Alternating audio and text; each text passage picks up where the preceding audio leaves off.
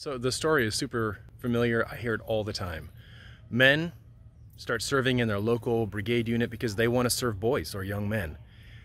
Turns out what ends up happening is they begin to grow as men, they begin to grow as husbands, they begin to grow as fathers, they begin to grow as friends. Friendships develop that they never even thought were possible.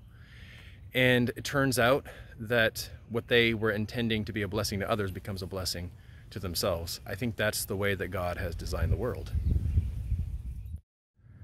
I'll give you an example from personal experience, actually from this morning. I was on the phone with a young man who we speak every Friday. He's a young man who attends our church, but I would not have the kind of relationship with him were it not for our presence together in Christian Service Brigade. It provided a context where we could actually build a relationship with one another. We were talking about a number of things, including the memory verse that we're working on for our upcoming event. It's a big passage, 2 Corinthians 4, verses 1 through 15. And he was telling me that one of the things that's motivating him is a healthy rivalry between he, who's 20, and a 60-year-old man in our congregation who also attends our battalion. This is a relationship that never would have existed were it not for Christian Service Brigade and its presence in our church. It's not just a healthy rivalry, it's actually a growing friendship.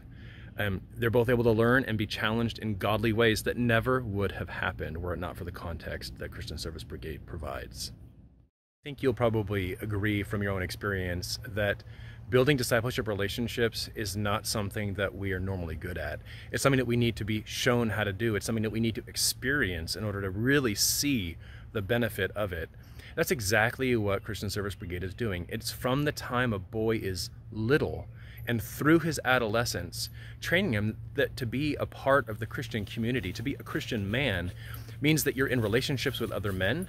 It means that you're serving. It means that you're being open. It means that you're receiving counsel. It means that you're looking up toward those men who are older and from whom you can learn. It means that you're looking down at the people who are younger than you or weaker than you or less mature than you and finding ways to serve. We're actually cultivating a healthy company of men who can then go on to be productive in men's ministry and in serving in the Christian church. Not a new concept for Christian Service Brigade. In fact, there's an old slogan, I think we might have borrowed it from somebody historical, but it's better to build healthy boys than to repair broken men.